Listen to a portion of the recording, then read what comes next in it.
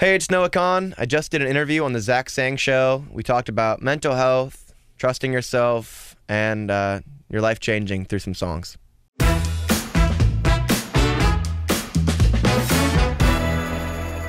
Hello, beautiful human. I am Zach. That is Daniel. Welcome back to the couch. Noah Kahan. Woo! Thanks for having me. I'm not going to lie. I really thought you forgot that you had been on our show before. It was the highlight of my entire life. How could I forget? That is fucking horse hockey. I do remember. I remember the different studio, but I remember being on the show, and I was excited then, and I'm excited now. Thanks for having me on. Yeah, but like shit is a little different right now. Yeah, a little bit. How many songs do you think you wrote before you got Stick Season? I wrote a song every day for 2 years, so, I can't do the math. I don't think anyone can do that kind of math, but lots of songs, hundreds of tunes, hundreds of songs that never saw the light of day, and, Stick Season almost didn't either, so I think I got to be more confident. So is that a part of the skill when you write that many songs, is being able to determine which one sticks out amongst the rest? Yeah, and honestly, I do have to credit TikTok in a lot of ways. Like, a lot of times, you write a bunch of songs and you wait to send them to your label, to your producer, and then that's kind of the determination for what goes on the record. But with Stick Season, it was very much a song born out of crowdsourced self-esteem and TikTok, and I just wrote a little ditty and put it online, and people responded to it, and that was what drove that's what drove the promotion of the song. That's what drove the kind of the finishing of it and the recording of it, and it was definitely a crowdsourced kind of thing. But what pushed you to share it in the first place? I don't know. I was making music that I at one point in my life I really loved, but I'd started to kind of fall out of love with. I was recording my second record with an incredible producer named Joel Little, and we were recording it in LA at his place in Laurel Canyon, and I was just kind of going home being like, man, I need to transition away from some of the more pop stuff. The music I liked, but the creation and the process of going into songwriting sessions and recording in LA, I'd kind of fallen out of love with, and so I was going back to my Airbnb every night and just writing little folk ditties, really just like writing little stories about Vermont, about my family, about my life back in the East Coast, and I started to just kind of put them on TikTok just to see what people thought.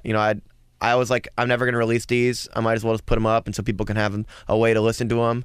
And people responded to them, and I was like, okay, there might be an audience for this kind of music. So this was like a session after the session. Pretty much, yeah. Songwriting to me is so personal, and it felt like I was kind of doing it as more of a job, and I felt like I was doing these sessions, and I couldn't wait to get home so I could just write by myself, because I love writing songs for myself that, it's a way I express myself, and to be able to kind of have a way to have a release emotionally that was just mine was really important to me, and that's kind of what these sessions after sessions were for me, just a way to kind of unwind and write music that I could be proud of and that didn't feel like work.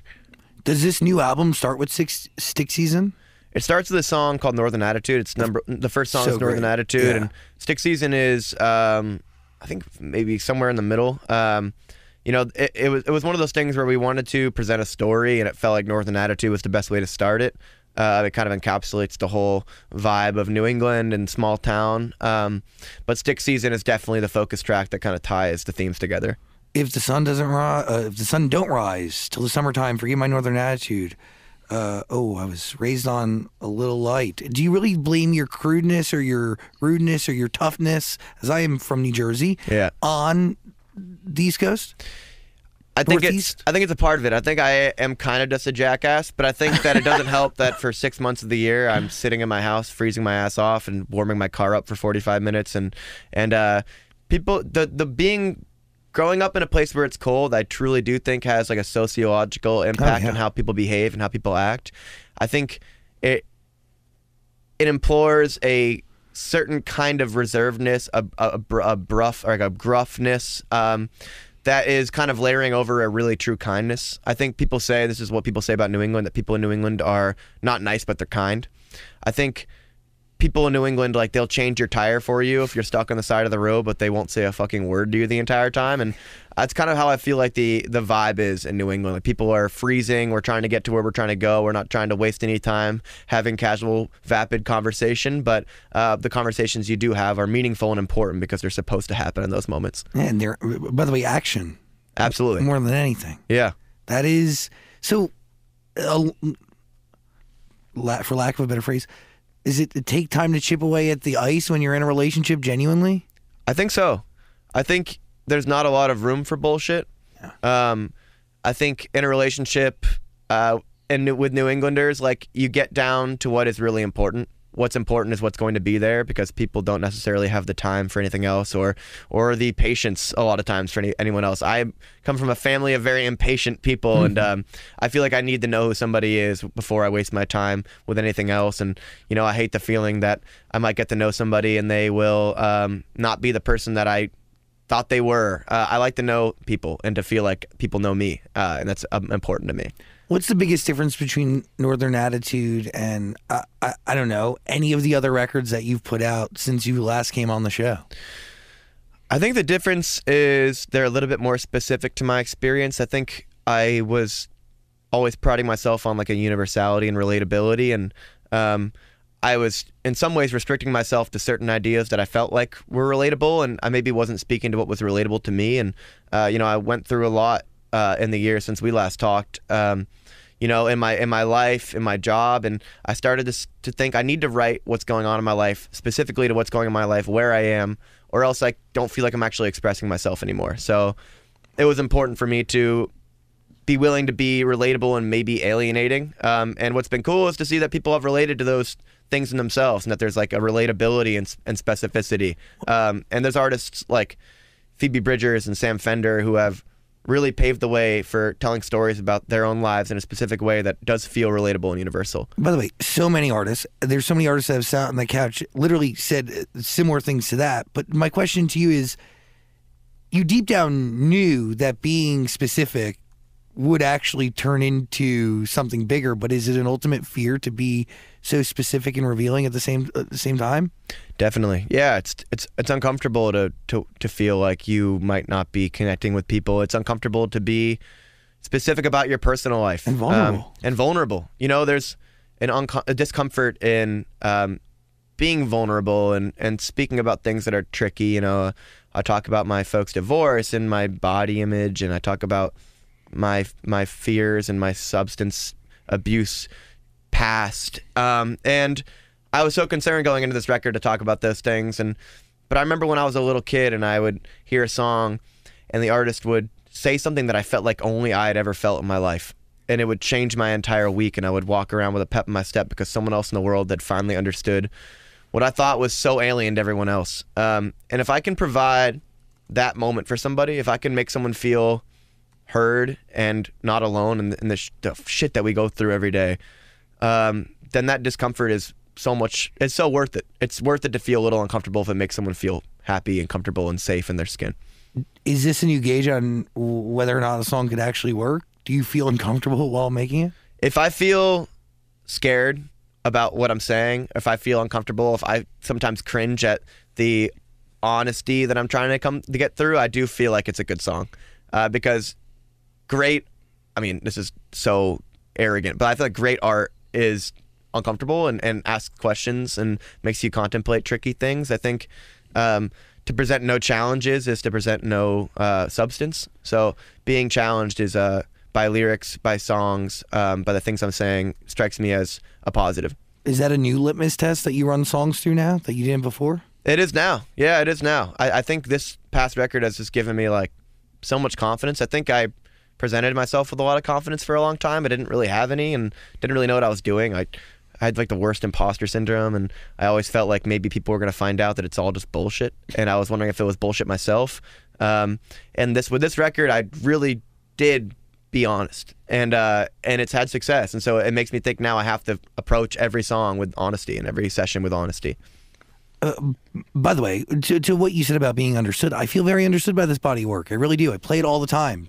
Oh, thank you. Whether Dan wants to hear it all the fucking time or not. Dan, you don't like this shit? Come on, dude. I do like it. He's probably your biggest fan. Just plays it all the time. Where are you from? I'm from Philadelphia. All right, you get it, man. You guys are mean as hell. What are you talking about? Yeah, exactly. When you were describing it, I was like, I fucking get it. It's the same thing. We call ourselves lovable assholes. Absolutely. There's pride in that. Absolutely. There are a bunch of records on this album that I really genuinely feel understood by. To your point, like you really hit the nail on the head in that. And there is so much relatability to very specific things and very raw, vulnerable moments. As hard as it may be to share, it goes the longest way. And I don't know, it results in a real relationship that you're definitely feeling today. I mean, dude, this is easily your most successful body of work, and comprised of your biggest hits so far, correct? Yeah, definitely. For sure, the most successful to date, which is really cool because I'm proud of it. Now, you should be proud of it. You should be incredibly proud of it. Thanks. How many people are making folk music cool?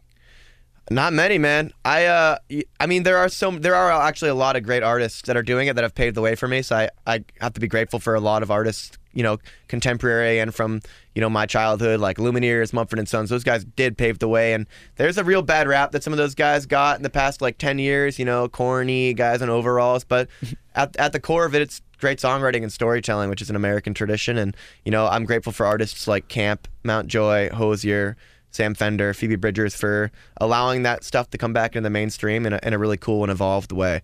So I'm happy to be at all involved in the conversation of making folk music cool again. Dude, I think some of the greatest songwriters of our time started as folk artists. Totally. Skylar Grey, coolest motherfucker, writes for Dr. Dre, Mm-hmm. Celine Dion, and Eminem. Who the fuck can do that? Only somebody who knows how to storytell through folk, motherfucker.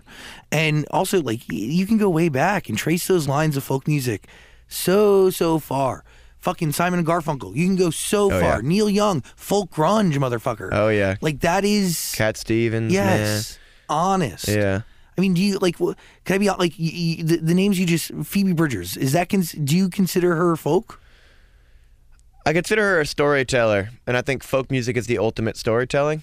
So I think there is a connection. I almost feel like if we can just make a genre called storytelling, that would be wonderful because Phoebe Bridgers is a storyteller, Sam Fender is a storyteller, and I think some of the songs on my record, that's not always banjo, there's not always acoustic guitar, but there's a story in each tune.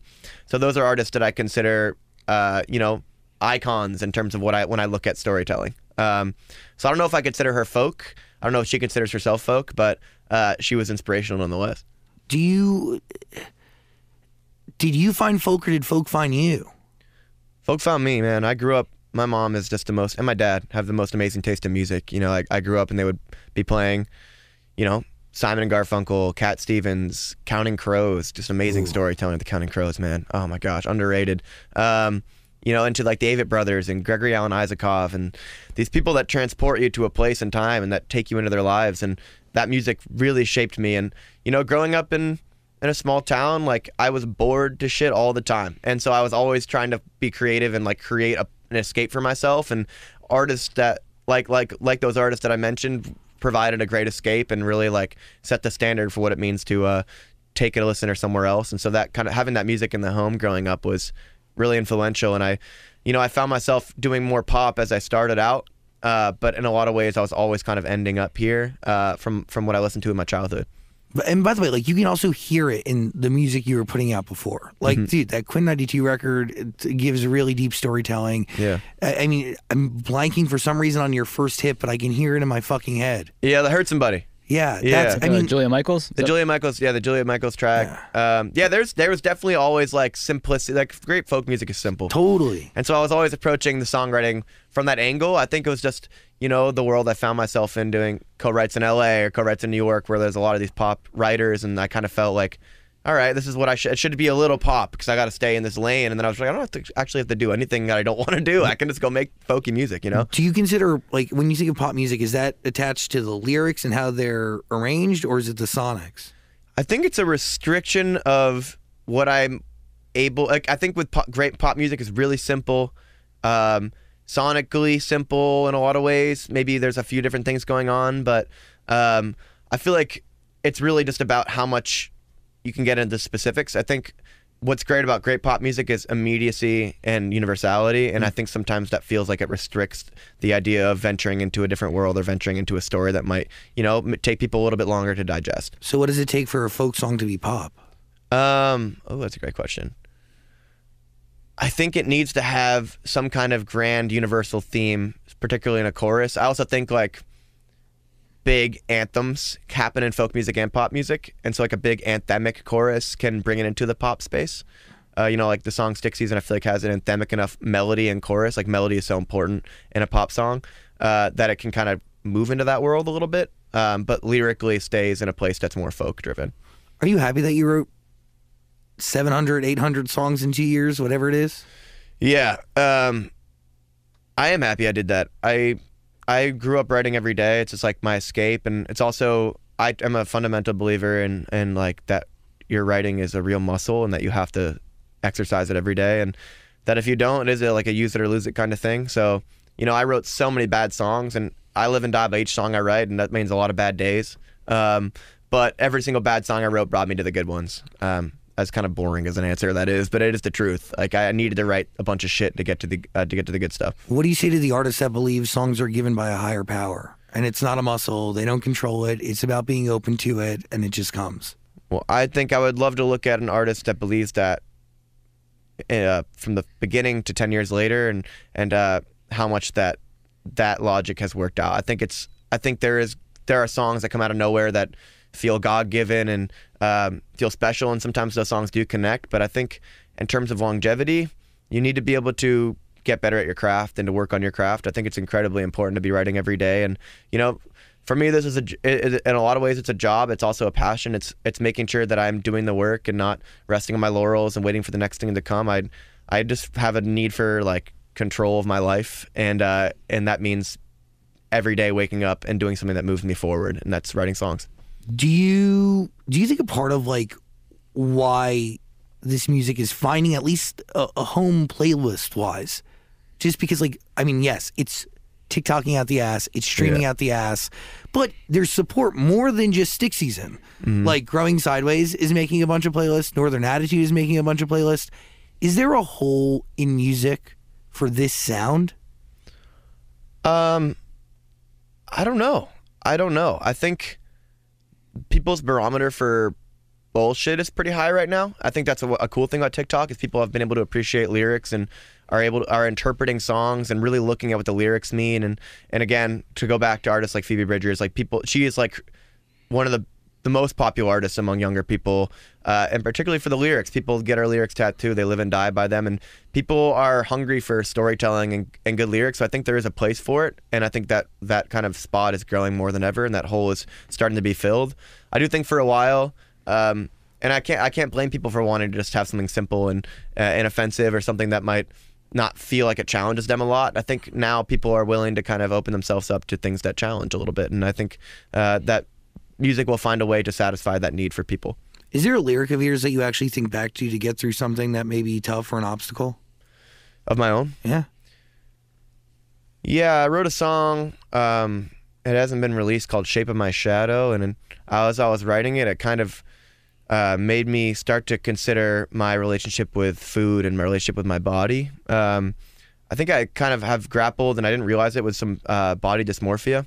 And as I was writing that song, I started to realize like how real my problem was. The lyric is, "You must be healthy because you don't look sick." I think eating disorders and body dysmorphia comes in, so many different forms, and I didn't realize that just because I might not look like a body that has something wrong with it, that doesn't mean that there's not something wrong with my body or the way I look at it.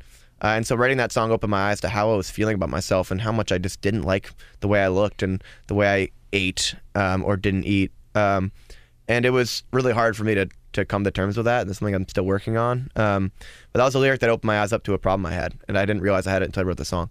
So how does that begin? Like, do you just sit down and go and that's what flows, or do you have a realization throughout your day? Like, what is it? I think it's kind of like, it really is a subconscious thing for me. I'll start writing and start realizing like, oh shit, this is something I'm dealing with, and it's honestly like in some ways unhealthy, because sometimes the only way I can figure out what the fuck is going on is when I start to write a song. Like I wish I could in my day-to-day just be like, this is a problem I have, I'm going to take it to my therapist, I'll take it to my mom or a friend or somebody, and a lot of times I don't have that clarity until I'm sitting down with the guitar and looking at my feet and playing the songs, and I hear the strings and the guitar slap around, and I start to kind of unravel something within myself, and that doesn't happen unless I'm sitting down and playing music. And my hope for myself is that I don't need to sit down and make songs to find out what's going on with myself. I want to be able to come to those conclusions in my day-to-day and find a way to deal with them more healthily. Really? Yeah. So you want to, but it works. I don't want to say it works. I mean, like, clearly the art is benefiting from it, right? Yeah, it is. And for a long time I was like, I need, my art is the way I'm going to express myself, and so many different problems arose from that mindset, particularly with, I need to be on medication, for my depression and stuff. And for a long time, I was like, if I'm on medication, I'm not going to be able to access that pain and that sadness that helps write my music. And maybe that's true, and maybe it's easier to write when I'm not on meds. But when I'm not on meds, I'm fucking miserable, and I'm binge eating, or I'm not eating, or I'm sitting around and watching TV all day, or scrolling through my social media, comparing myself to everybody all the time, or I'm angry or grumpy or hard to be around. And it's like, what's more worth it to me? Is it worth it to have a song that does well, but I'm fucking miserable? Or is there a way I can find out how to be happy and make music? And that's what I'm working on. Balance, right? Yeah, balance. It's all balance, and I'm finding it out. It's a work in progress for sure. Is it wild that you're finding this balance while also going through probably, easily the most crazy time in your career yet? It is. And what's nice is that I can live and die by these songs, and these songs I know speak to the total truth of what I've been going through. And so that as I'm playing these songs that are finding some success, which I'm so grateful for, I'm able to be proud of the things I said. I don't feel like I'm misrepresenting myself, or that, I'm playing a song about something in my life that isn't happening now. Like, these are songs about what I'm going through currently and what I was going through a year ago. And it's nice to be able to kind of play them, promote them, come on your show and talk about them, but also feel like they are still true to me, and that the themes in them are still things that I believe in and am going through. And even the titles, like, they're clearly like, in what I take away is almost like memory joggers, like Halloween or Orange Juice. Like, they're just things that just are a random item attached to that one series of situations or one major situation. Yeah. Is that the right way to interpret that? Yeah, I think it's all stories. Sometimes stories about different people, like in a song in like Orange Juice, they're two different people in a narrative, or a song like Come Over is not from my voice. A song like Halloween is about two different people in different places, but they do speak to the themes that are going on in my life. Like, Orange Juice, struggle with addiction, with a loss of friendship, and Come Over with insecurity, and with Halloween with being haunted by somebody. Those are things I feel. And I never want to limit myself to my own, the specifics of my own life. I love the idea of being able to create a world and have a part of me in it. I think it's really cool. There's a lot of freedom in that. So I try to, tell stories, but also make sure the themes are very true to me all the time. Do you said that, well, one of them was written from, is it imagination or somebody else's story? How do you do it? Yeah, a lot of times I just write from the perspective of somebody I don't know or someone I do know, and try to think about what it looks like through their eyes. It's a fun challenge, Paul Simon, so great at that. Boy in the Bubble, Last Living Boy in New York. Like, I think a lot of those tunes maybe aren't completely accurate to what he's going through in his life, and maybe they are. Paul Simon stands, don't cancel me, but it seemed like he was creating worlds and creating stories, and that he had different characters in his life that he accessed through his songwriting, and that's something that I'm really interested in. It's fucking cool. Yeah. Very cool. What are you thinking? What kind of impact do you want this album to have on other people who listen to it as a whole? I think most of all, the thing I struggled with most in the past 3 years, because of the pandemic, because of, I think my aversion to being in the industry is a lot of isolation. Mm-hmm. I feel like I felt really lonely, not only in Stratford where I was writing the record, but in New York City where I was living. I felt lonely among all these people all the time. And I was like, how do I feel this isolated with these people around me? And how do I deal with these feelings of isolation? And I want people who are struggling with that, feeling alone, feeling left behind in life, or feeling like their life didn't pan out at the moment the way they thought it was going to be, to feel like there is someone else that's going through that, and that they're not alone in those feelings. I want people to feel heard, and I want people to feel lonely to feel connected to something, because that's what I desperately needed in those times, and what a lot of artists provide for me. So I want to provide that for somebody else. Do you feel any of that connection that you were seeking? I do, especially on tour. Like, to go out and sing songs that I wrote at really tough times, and really lonely times, and to see thousands of people singing them and relating to them, like, it feels comforting to know that other people are connecting to those things. And it's weird. It's like being alone together, like being in a crowd and everyone with their full chest sing these lyrics about feeling alone. Like, you're right next to people, and I'm right next to you, and we still feel this. And it's kind of sad to see people that feel alone in a room full of people. And I've felt that so much in my life. So it makes me feel connected, but it also makes me feel sad for the folks that connect a lot to the music, because I know what they're going through. Do you ever fear that a therapist isn't going to understand you like songwriting does? Yeah, definitely. And I think that's a kind of a leap of faith that I need to take. And it's like I said earlier, like, it's something that I do need. And like, it might not feel right all the time the way that songwriting does, but I know in the back of my head it's the right thing to be doing. And there's also something to be said about, when I'm writing these songs, I know they're going to be released, and in a lot of ways they become commodities, and I don't want every feeling of mine to be a commodity or something that's sold or consumed. I want there to be feelings that I have that I just need to discuss with another human being one-on-one. So in some ways I am afraid that a therapist might not understand completely, but they can try, and I can try to help them understand me, and that's kind of part of the growing challenge, and that's something that I'm facing right now for sure. And being honest with somebody looking and listening to you, as opposed to you being honest in the privacy and sanctity of your own brain and totally notepad, Absolutely, yeah. There's like I think there's two different kinds of honesty. Like the songwriting one is much more eloquent, and there's some papering over the cracks, and there's some and refined over frills time. and refinement. Whereas like with a therapist, I'm just sitting there mumbling and rambling, and it's their job to kind of like understand what's happening in between the rambling and where the honesty is in that. And it's definitely a lot less refined of an honesty, but I think it's an important one to access and to look at. Do you think this album has helped you realize that you need to take control of your mental health? Absolutely. Yeah. This album was one of the first things in the past few years in music that has made me happy. And I was like, this is something that makes me happy. I needed to continue to pursue that, not only in music, but in my personal life and the way I take care of my body and the way I treat people around me. Like, I need to do things that I know make me happy and that move me forward as a person. Less so than looking at things that are going to bring me success or perceived success. Like, it has to be everything. I need to be intentional about taking care of myself, because this is going to be my job. I think for so long I felt like I'll probably only do this for a couple of years and I'll fall off and go to college and go get a job somewhere else. But I'm like, I think I might have, fucking knock on this nice tree trunk you guys have here.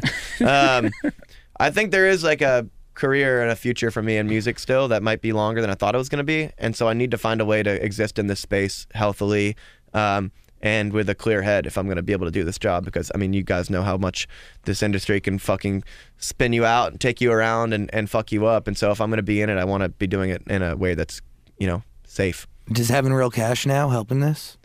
Yeah, dude. Like, yeah, I'm gonna get my jawline messed with. I'll get a nose job. But we'll see you next year. You'll be a different person. Yeah, dude. Fabio comes in here. Yeah. No, man. Having like the security of like, okay, like I'm able to tour. Shows are selling out. I'm able to fly to LA. I'm able to go travel, and to have the privilege of having money in this industry is not lost on me. Like, I am very grateful for that, and it allows me to feel like I can make the music I want to make. And besides money, just the capital of trust is just as important. Trust from the label, trust from the people, my band, trust from my management. That's freedom. That is freedom. More so, in my opinion, than financial freedom is in music. It's the freedom of trust and belief that I have had to work for. Because it's a scary proposition for a label to hear an artist go like, hey, I've made like kind of more pop folk stuff for a long time, and I've gone into sessions with big songwriters, and we've worked with big producers, and to be like, I'm gonna sit at my dad's house and look out the fucking window and smoke weed and make a record, and like that's just what I'm gonna do. It takes a lot of trust from people that are data driven to trust your heart, and they did, and I'm really grateful for that. You hear all these horror stories about labels not letting you do what you want, but I really do. I'm just going to shill for my label here, but they've just given me a lot of freedom and trust, and that trust has, compounded with the success of this record, and that's been the thing I'm most grateful for, is the opportunity to continue making the music that I love. Oh yeah, and a long-standing relationship. Like, you've been signed since 2017. Yeah, they picked me up when I was a senior in high school, and I haven't been with anybody else. My perspective is limited. I haven't been with another label, and it's been a really cool relationship where I feel like there has been a lot of trust and faith, and that's something that is not lost. I'm excited to have so many friends that has been fucked over by different labels, and I'm like, wow, I hope that doesn't happen to me, and it really hasn't.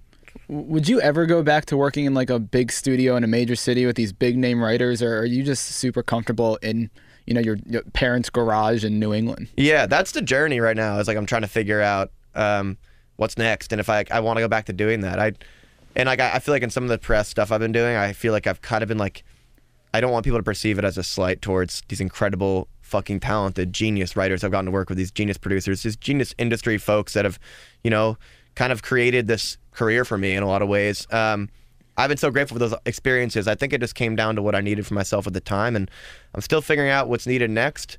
With the success of this thing, it's hard to not be like, I'm just gonna go back to my dad's house and make some music, hang out with my dad's dog and my dog, and it's hard to like not want to do that again. But I think it's one of those things where to get to this record, it took a lot of random things happening. So I think there's going to be some more random occurrences and correspondences and events that lead me to the next thing. And I'm trying not to focus on how that's going to happen quite yet. Yeah, like why would you rush to even do it? Yeah, you can't rush these things. But also just keep doing what you do. You make music all the time. Yeah, it does come down to just writing every day. If I'm writing every day, It'll the present songs will itself. come. Fuck yeah. Yeah, man. What are you thinking? When you write these songs, does it help solve the problem, or does it just bring the problem to light? Like you mentioned growing sideways. Do you still push all your problems to the side, or is you found a way to kind of tackle them head on? I do, but I don't think I would have written a song like Growing Sideways a few years ago. So I think it's kind of like it brings them to the forefront, and then I have to choose whether or not I want to deal with them. Because like I said, I know it's the truth. Like I hear those when I hear a song, and when I put a song out, it is the truth. Like that is what's going on, and knowing that that's the truth is powerful because it allows you to choose whether you want to deal with it or not. And I'll tell you what, there's nothing worse than singing a song like Growing Sideways and knowing that you're still in that place. I've been there with a few songs, and it sucks to be like, these are painful lyrics, and I actually haven't gotten through it, so there's no perspective on it. It's just wallowing in it and playing it every day and seeing people say like, oh my God, like this song helped me get through the death of my friend, or this song helped me get through my own issues with my mental health, and to know that people are hearing your lyrics and growing from them, but you're not actually growing from your own music is scary and really tough. So I try to challenge myself to listen to what I'm saying and act on it. It's so interesting. I've never even heard that ever said. Yeah. Wow. Right? Like, yeah. Yeah.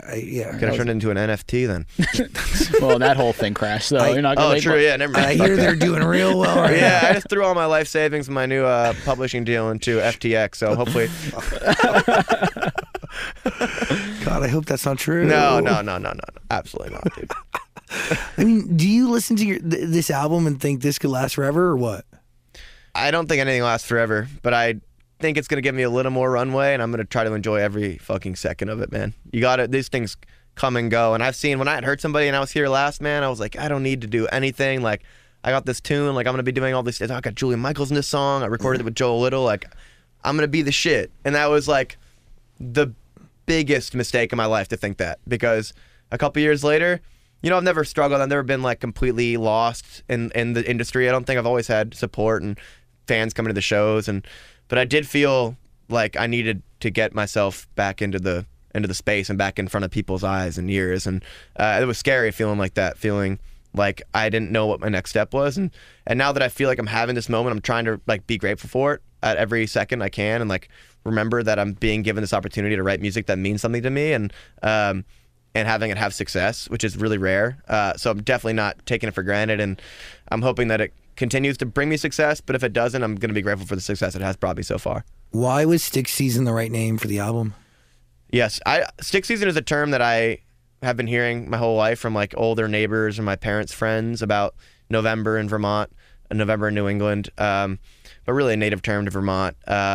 And as I kind of wrote this record and it started to feel like it was a record about New England, the term Stick Season just felt perfect because it is a time of transition. It's a time of change, and for me, a lot of sorrow. This time of year is fucking gnarly back home. I mean, you guys know the leaves are off the trees. It's cold and gray. It's not like snow, so it's not Polar pretty. vortex, you're dodging them. Yeah, dude, exactly. It's gross. It's grim. You're waking up and you're, like I said, just warming your car up all morning. And it's a time that really felt like it encapsulated the vibe of the record, this kind of like colder, lonely feeling. And I felt like the term Stick Season is really just a catchy, cool little term. But also something that could bring people to what Vermont is. Vermont is a place that people that aren't from New England think is in Canada, or they think Bernie Sanders is the king of Vermont, and that there's Subaru Outbacks everywhere, which actually is true. Ben and Jerry's? Ben and Jerry's, right? And then they think fish. And I'm like, there's a lot more going on here, and it's not all bears. good. Teddy bears are there. Yeah, Build-A-Bear, fish, Bernie Sanders. There's a store that only sells flannel. Yeah, dude. If you don't, actually, there's like went Yeah, I've been there. Yeah, dude. If you're not wearing flannel in Vermont, they rip that shit off you and throw it on for you, man. But that's what people think, you know. People, and then there is truth in that, but they're also like, it's a state with its problems and its challenges like any other. And I wanted to show people what Vermont is like and what New England is like. There's no billboards. No billboards in Vermont, which is good, man. Those things are so fucking distracting, especially out here. It's like, you're going to hell. And I'm like, I'm just trying to drive and listen to Bill Simmons, dude. Like, why do I have to be faced with eternity right now on the 405? There's no billboards in Vermont? Nope. Yeah, there's some Really? law that passed a while ago. I'm actually trying to change that. I just want to get my face on every exit sign. I'm sure they'd love it. Yeah, they might. They might. I love Vermont, by the way. I really do. Burlington, we've been to a few times. That's awesome. I've been to Ben and Jerry's a couple times. Nice. We were on the radio up there for a while. Not Triple X, but WXZO. Where in Vermont? Stafford, right? Stratford, yeah. So I grew up like border Vermont, New Hampshire. So I lived in Hanover, New Hampshire for a lot of my life. And Stratford, Vermont. Live free or die. Live free or die. Yeah, very different vibes, which is why I kind of like usually like lean towards the Vermont side. Like Vermont is like very liberal, and New Hampshire's like, oh fuck. Literally, you don't need to wear a fucking seatbelt. They don't give a shit. Yeah, yeah. But they are nice people. I got to give it to them. Super nice, and it's so beautiful. New Hampshire's so beautiful, Yeah, it is. but and in the fall, oh my god, the leaves. oh my gosh, yeah, dude. The leaves in Vermont and New Hampshire, the foliage in the summer and in the late fall is just so gorgeous. It's I grew up in both places, but Vermont I feel like it's where I've found a lot of myself. I feel like growing up I kind of wasn't sure who I was, and then after kind of living in Vermont was where I really started to discover what I was about and take stock of those things. So it's what I connect with the most for sure. You got to listen to Stick Season. Obviously, it's available on Amazon Music. We're going to put a link in the description below. You are on tour, right? Yeah, we actually just finished our tour last night. Oh, fuck. Yeah, Okay, we're doing never Jimmy mind. Kimmel tomorrow. We did finished our first leg last night. We go back out again in January. Oh, sick. So you can buy tickets still. Well, they're all sold out. Just kidding. Joke's on you. Move faster. Yeah, and the resale prices are fucking insane. So are we going to are we going to scale up in venue or what? Yeah, so we're planning some stuff for the rest of the year. Some upgrades, which is really cool. What a great problem to have, by the way. It's amazing, and we've had the opposite problem where it's like we have to scale down, or just fucking we can't even play this city because there's 14 people that are gonna come, and I'm grateful for those 14. But it's very nice to have venues full of people and to have the opportunity to like upgrade and to sell shows out in cities that I've never been to before. It's pretty awesome. You should be incredibly proud of yourself. Thank you so much. I'm very grateful for you guys. Thank you for having me. Well, dude, this is one of my favorite albums. Knock on wood, that stays in like my top 5 category, maybe top 3. Hell yeah. Really incredible songs, like truly honest and really something. I've been listening to your music forever, and I remember I've said to Dan like 1,000 times, I was like, this motherfucker wrote 1,000+ songs to get this one fucking song. Yeah, man. And this one fucking song, the Julian Michaels song is whatever. Fuck, this changed your life. Yeah, this just changed my life. Everything else, no offense, it was something, but it was not. This is where I was leading. It was leading to this moment. I'm gonna retire, dude. I don't want to do anything else. This is the stuff I'm definitely the most proud of. But that is scary, right? It is scary. It's been like one of those. I'll find a problem out of the greatest situation ever, and like the one problem I have found is like I don't know what the fuck I'm gonna do next because I am so obsessed with this record. We are actually doing a deluxe. I'm able to kind of live in the world a little bit more, but it's scary to think about what's next when I'm so attached to this stuff. And really, really, the first time I've been like so proud of anything that I've made. But as somebody who is genuinely a fan, like really with every fiber of my being, you may be one of my most listened to artists on my Spotify Wrapped. Hell yeah. Make sure you post that Instagram story. I'll give you a little repost, smiley face emoji. I got you, brother. But just kidding. I only listen to Amazon Music. I don't Oh, listen to fuck. Spotify. Sorry. I'm Yeah. kidding. That's The on me. Amazon completed. What is it? Do they do like a rap thing? Whatever it is, I'll That's post. what you use. I'll Okay. share it. Yeah. You are really one of my most listened to artists, definitely of the year. I don't know the secret of keeping going, but don't fucking rush anything because you don't need to rush. And I think great art actually takes time to it needs time to marinate. And if you distract so quickly, people aren't going to know. And I think there'll be some people out there who make the case of like, oh, but if you have another big song, then they'd find all these others. Fuck that. You already have a thick enough discography of great music that once they stumble upon Stick Season or Sideways or Northern Attitude, they're going to find the album. They're going to find everything else you have. Don't fucking rush. Take time. Say it with your chest, man. Thank you. I needed to hear that. Thank you. It's so, God, like this shit only, even though you're trying every day, genius doesn't knock every day. And you have an album of a lot of genius songs. So You know what Afro Man once said? I'm desperate to hear. You only need one hit to have a long career. Hell yeah. but Fuck I yeah, don't- Afro Man. yes. Well, you have a lot of hits. I'm just saying that's yes what Afro and Man said. no. Well, that's there's a time and place for Afro Man. But Yeah. like, I And don't that know. time is now. That place is here. I guess. Thank Oh, you. no, go ahead. Were you going to say something? I was just gonna say thank you. That's just incredibly kind and really means a lot. So thank you very much. No, dude, it's I'm telling 100% the truth and no brother. bullshit. Everybody can confirm, and it's really fucking cool, and I'm so happy that this is my favorite type of music. So to see this type of music out there and doing what it does, very fucking exciting. Thank you, my friend. Very exciting. You did say like 2 years ago you almost deleted Stick Season off of TikTok. Why? What made you keep it there?